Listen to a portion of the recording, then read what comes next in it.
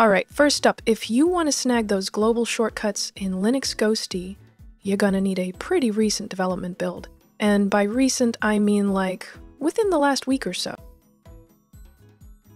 Also, you should be aware this feature didn't come easy. No, it has been a lot of debus pain and suffering, so maybe throw a little sympathy to the developer, even if he is actually a KDE user.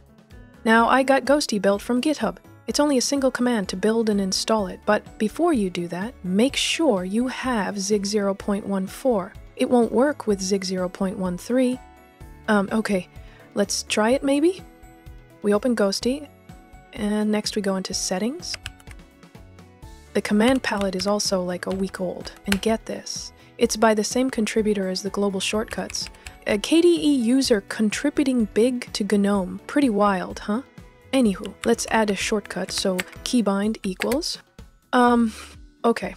Basically, the main reason you'd want to set a global shortcut for a terminal is usually to get a drop-down terminal. But, you know, the problem is GNOME doesn't actually implement Wayland shell, so we just can't have that. So, what if we do something pointless, just for demonstrating purposes, huh?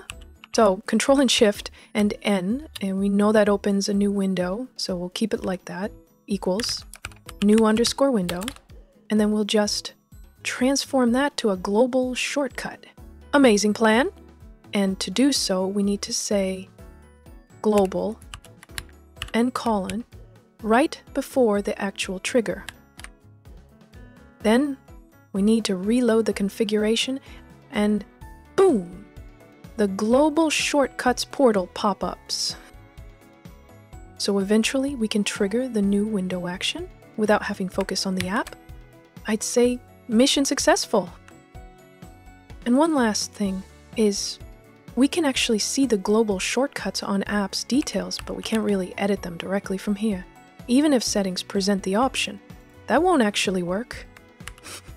Which is super lame when you get UIs that don't really work.